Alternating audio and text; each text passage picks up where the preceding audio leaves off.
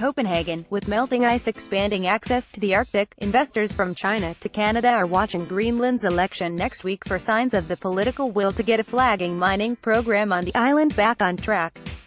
Greenland is hoping rising commodity prices can help attract foreign investment and get its fragile economy up to speed to realize a long-term goal of independence from Denmark.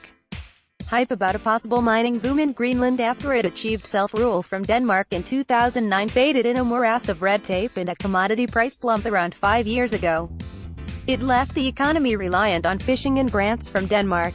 But with the country's sole producing mine starting up last year, a ruby pink sapphire mine operated by Norway's LNS Group, and Canada's Hudson Resources Anorthosite project due to begin operations this year, locals are again hoping more investments will follow.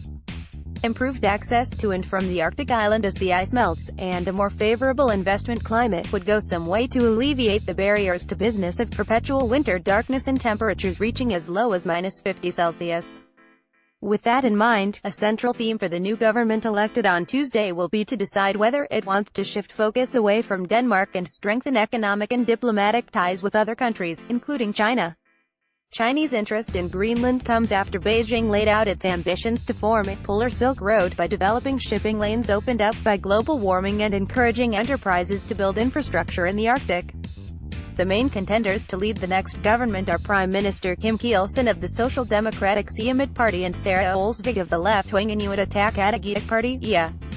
The most recent poll shows that the two parties are likely to continue working together in a coalition. A new government led by Kielsen and Siumut but without IA will create more openness towards attracting investments, including from China, said Rasmus Leander Nielsen, assistant professor at the University of Greenland in Nuuk. IA is more skeptical. They want mining activity, but have more emphasis on the environment, Nielsen said. Demokraterne, Greenland's third biggest party, and the new Nunatsiaq party are also pro-mining. Chinese investment Greenland, whose capital, Nuuk, is closer to New York than the Danish capital, Copenhagen, is more than 3 times larger than the U.S. state of Texas. But with a population of just 56,000, it is the most sparsely populated nation on Earth.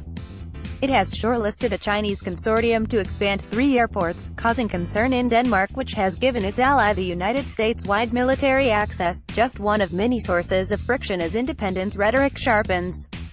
China's Shangha Resources is also already partnering with Greenland Minerals and Energy to develop a rare earth and uranium project.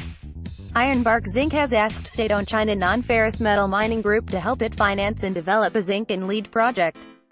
But development in the mining sector has so far been slowed by a lack of infrastructure and by heavy red tape, observers say. Assistant Professor Nielsen said he would consider the uranium project dead if he formed a government without Siumut. The previous license holder to the new ruby mine went bankrupt in 2016, as investors turned its back on the project that for years failed to secure the necessary approvals. I think the politicians are keen to get things moving.